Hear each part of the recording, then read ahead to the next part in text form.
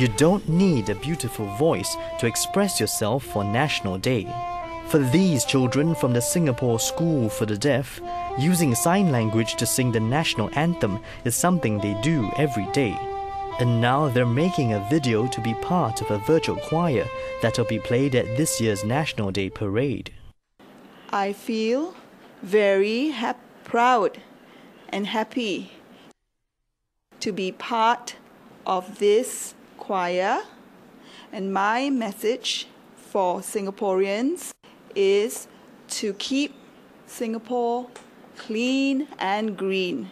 National Day is Singapore's birthday, and I am happy to celebrate it with other Singaporeans. But getting them ready for the big moment was hard work. Trying to sing the national anthem in Singapore, in English rather, than in Malay. In my mind, it was going on in Malay, but I had to mouth in English because the children would be mouthing what I'm mouthing, in voicing out.